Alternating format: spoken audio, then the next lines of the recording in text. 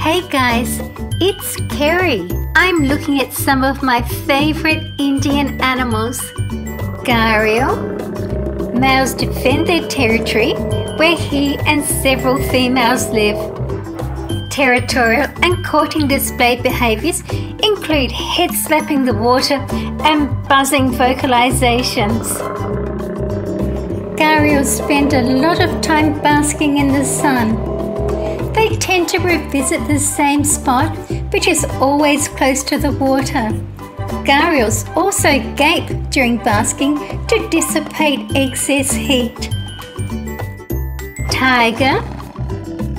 A tiger's paw swipe is around 10,000 pounds of force. Equipped with sharp claws at the tip of the paws, a tiger swipe is a deadly weapon. Tigers can balance on their hind legs so they can jump on their opponent and use their huge claws. Indian elephant.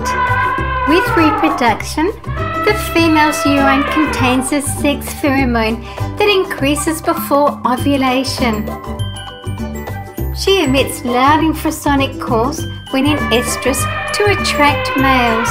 They are audible up to 4 kilometers away. The bulls sniff the female genitals and urine, placing the trunk tip into their mouth. Prior to copulation, couples wrestle with intertwined trunks, bite each other's necks, and the male attempts to mount. Females in estrus always prefer to breed with males in musth. The male mounts her from behind and copulation lasts about 30 seconds. Musth lasts about 4 months in wild males with a 20% increase in testosterone levels. An elephant's penis can reach a length of 100 centimeters and a diameter of 16 centimeters at the base. Their testes remain high in the abdomen. Dhole. Lion-tailed macaque. Indian rat snake. Pangolin. They have more vertebrae than any other animal. They are arboreal and have semi-prehensile tails for climbing trees. Its tongue is extraordinarily long and muscular. Indian rhinoceros. It is a solitary creature. Males occupy their own territories and use feces, urine and glandular secretions to mark them. They become very aggressive and often fight to death during the mating season. Egrets and minor birds feed on parasites that hide in the folds of their skin. They are excellent swimmers and can run at speeds of up to 55 kilometers per hour for short periods. They have excellent senses of hearing and smell, but relatively poor eyesight. Adult males urinate backwards as far as 3 to 4 meters behind them. Himalayan brown bear. They are the largest animals in the Himalayas and are usually sandy or reddish-brown in colour.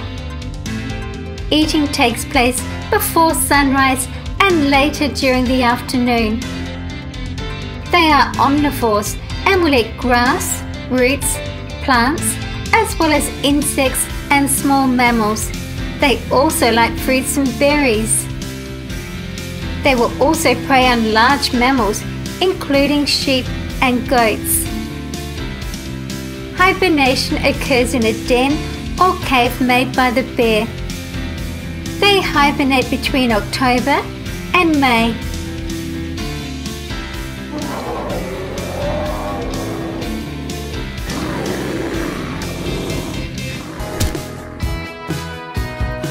Sambar, Muntjac, Caracal, Gaur. They can run at speeds up to 55 kilometers per hour, which is as fast as a horse. They are extremely agile and able to turn quickly and jump high fences. When wounded or angry, because of their huge size, they become extremely dangerous. Indian leopard. It is an elusive, solitary and largely nocturnal animal. It is known for its ability in climbing and has been observed resting on tree branches during the day and dragging its kills up trees and hanging them there and descending from trees head first. Their long tails help them to balance on narrow tree branches.